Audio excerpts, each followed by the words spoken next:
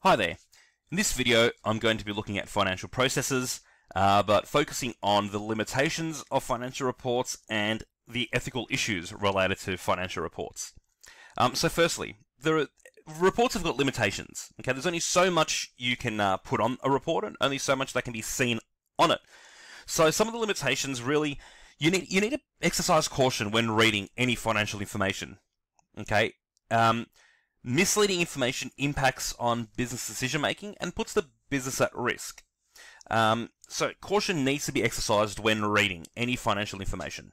So the first limitation is what we call normalized earnings.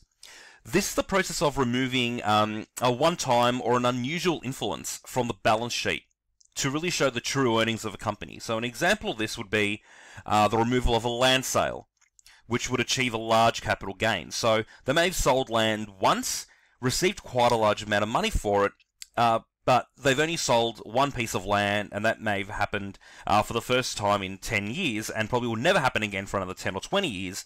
So by removing it, it shows the true value, the true earnings of a company. It doesn't sort of give the illusion that they're making more than they normally do because it was a one-off unusual sale. Another limitation is what we call capitalizing expenses. So this is the process of adding a capital expense to the balance sheet that is regarded as an asset rather than an expense. So examples of capitalizing expenses would be, for example, research and development, any expenditure to, maybe a shop fit out. That should really be an expense because they've spent money. However, they flip it over and say it's actually an asset because that shop fit out will now help us produce some more, sandwiches, and that'll then bring us more money. So it's technically an asset. And that, again, that's a bit of a limitation there because you don't know which way they should be going. Valuing assets is another limitation. So this is the process of estimating the market value of assets or liabilities. So there are two main methods here for valuing assets. So the discounted cash flow method. This method estimates the value of an asset based on its expected future cash flows, which are then discounted to the present. So what's its present value? Or the guideline company method.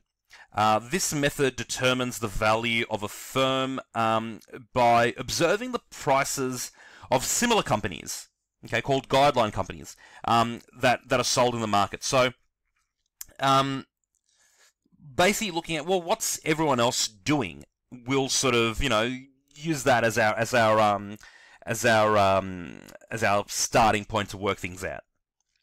There are also timing issues. So financial reports usually cover activities over a period of time, which is roughly a year, a financial year. Okay.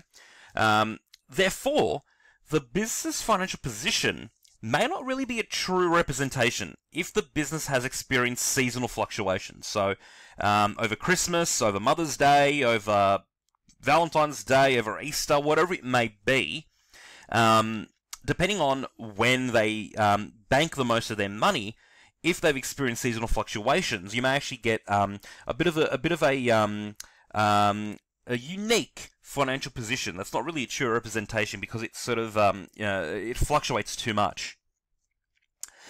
Debt repayments are a limitation as well. So financial reports can be limited because they don't really have the ability to disclose a lot of specific information about debt repayments. So, for example, how long has the business actually had that debt, or how long have they been trying to recover the debt? The capacity of the business to actually repay the amount it's owed, or what if they're close to bankruptcy and they can't pay the debt? That's not going to be on a report. You're not going to see that. The adequacy of provisions and methods the business has for the recovery of debt. What if they can't recover the debt? What strategies do they have in place? That's not going to be on any financial report. So again, yes, they may be paying debts or recovering debts, but it doesn't really have information about how long they've been doing it for or how well they're doing it. And finally, there's also notes for a financial statement. So these are the details and any additional information that is left out normally of the main reporting documents. They include, important things such as the accounting methodologies used for recording and reporting transactions, that can really affect the bottom line for the company. Okay, but again, you don't normally see these on a balance sheet. You don't normally see them on an income statement. But they're put in still, but they might be somewhere else. So you need to look at where they may be in order to get a better picture of the financial statement. And finally, the ethical issues related to financial reports. So, really, firstly, the first ethical issue is the audited accounts. Now, an audit is an independent check of how accurate their financial records and accounting procedures are. Okay, it has a really important role.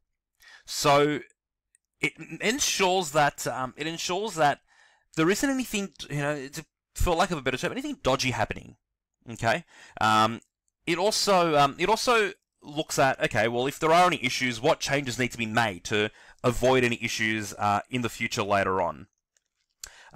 Record keeping is also an ethical issue, because it really comes down to how accurately, how honestly are they recording the data in their financial reports in the first place. So there's a temptation sometimes to receive payment in the form of cash, and then not record the transaction. Okay, so it doesn't show up as business revenue, so you don't pay taxes. However, it reduces your profit for the year, so it then doesn't look as attractive for potential investors. So there's a bit of an issue there as well.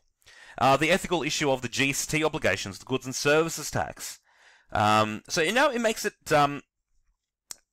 makes it harder for people to operate in the cash economy to avoid taxes, like we spoke about.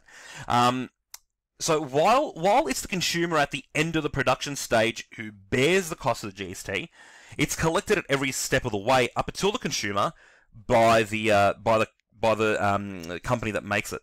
So businesses have a legal and ethical obligation to make sure that they're reporting and collecting the GST.